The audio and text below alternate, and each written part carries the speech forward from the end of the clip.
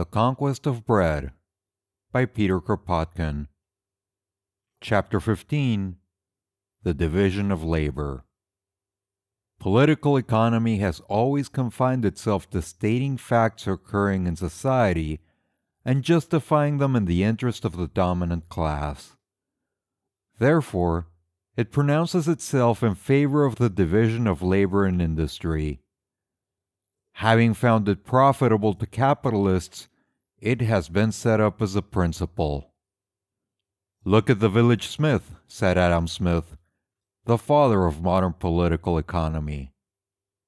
"If he has never been accustomed to making nails, he will only succeed by hard toil in forging 200 or 300 a day, and even then they will be bad.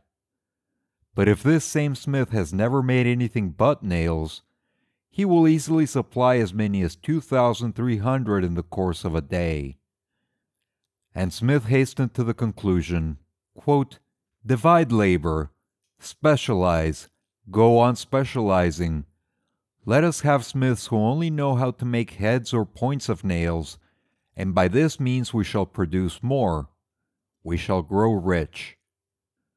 That a smith condemned to life to make the heads of nails would lose all interest in his work, that he would be entirely at the mercy of his employer with his limited handicraft, that he would be out of work 4 months out of 12, and that his wages would fall very low down, when it would be easy to replace him with an apprentice, Smith did not think of all this when he exclaimed, quote, "Long live the division of labor! This is the real gold mine that will enrich the nation." And all joined him in this cry. And later on, when a Sismondi or a J.B. Say began to understand that the division of labor, instead of enriching the whole nation, only enriches the rich, and that the worker, who is doomed for life to making the 18th part of a pin, grows stupid and sinks into poverty, what did the official economists propose? Nothing. They did not say to themselves that by a lifetime grind at one and the same mechanical toil, the worker would lose his intelligence and his spirit of invention, and that, on the contrary, a variety of occupations would result in considerably augmenting the productivity of a nation. But this is the very issue we have now to consider. If, however, learned economists were the only ones to preach the permanent and often hereditary division of labor, we might allow them to preach it as much as they pleased. But the ideas taught by doctors of science filter into men's minds and pervert them. And from repeatedly hearing the division of labor, profits, interest, credit, etc., spoken of as problems long since solved, all middle-class people, and workers too, end up arguing like economists. They venerate the same fetishes. Thus we see most socialists, even those who have not feared to point out the mistakes of economical science, justifying the division of labor. Talk to them about the organization of work during the Revolution, and they answer that the division of labor must be maintained. That if you sharpened pins before the Revolution, you must go on sharpening them after.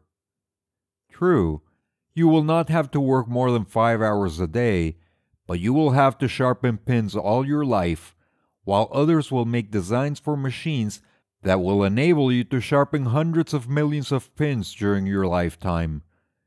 And others again will be specialists in the higher branches of literature, science, and art, etc. You were born to sharpen pins, while Pasteur was born to invent the inoculation against anthrax, and the revolution will leave you both to your respective employments. Well, it is this horrible principle, so noxious to society, so brutalizing to the individual, source of so much harm, that we propose to discuss in its diverse manifestations. We know the consequences of the division of labor full well. It is evident that, first of all, we are divided into two classes. On the one hand, producers, who consume very little and are exempt from thinking because they only do physical work, and who work badly because their brains remain inactive. And on the other hand, the consumers, who, producing little or hardly anything, have the privilege of thinking for the others, and who think badly because the whole world of those who toil with their hands is unknown to them. Then we have the laborers of the soil, who know nothing of machinery, while those who work at machinery ignore everything about agriculture. The idea of modern industry is a child tending to a machine that he cannot and must not understand, and the foreman who finds him if his attention flags for a moment. The ideal of industrial agriculture is to do away with the agricultural labor altogether and to set a man who does odd jobs to tend a steam plow or a threshing machine. The division of labor means labeling and stamping men for life, some to splice ropes in factories, some to be foremen in a business, others to shove huge coal baskets in a particular part of a mine. But none of them have any idea of machinery as a whole, nor of business, nor of mines.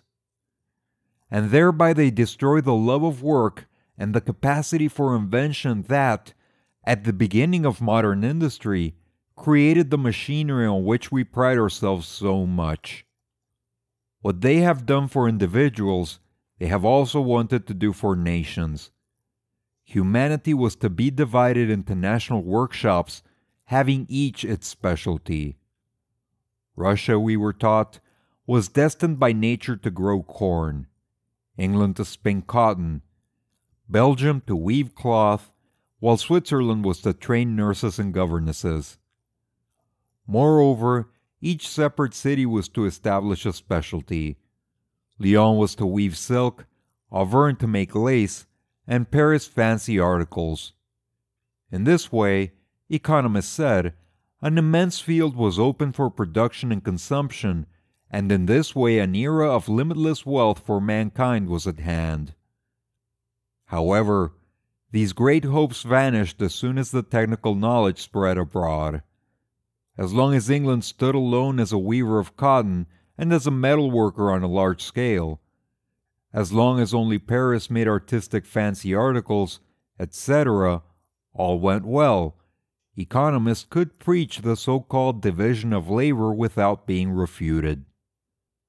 But a new current of thought introduced by and by all civilized nations to manufacture for themselves. They found it advantageous to produce what they formerly received from other countries or from their colonies, which in turn aimed at emancipating themselves from the mother country. Scientific discoveries universalized the methods of production, and henceforth it was useless to pay an exorbitant price abroad from what could easily be produced at home. And now we already see that this industrial revolution strikes a crushing blow at the theory of the division of labor, which for a long time was supposed to be so sound. You have reached the end of The Conquest of Bread by Peter Kropotkin, Chapter 15, The Division of Labor. Click on the links at the end of this video to go to the playlist, or the next chapter if it's available. If you enjoy this content and would like to support the channel, please like and subscribe.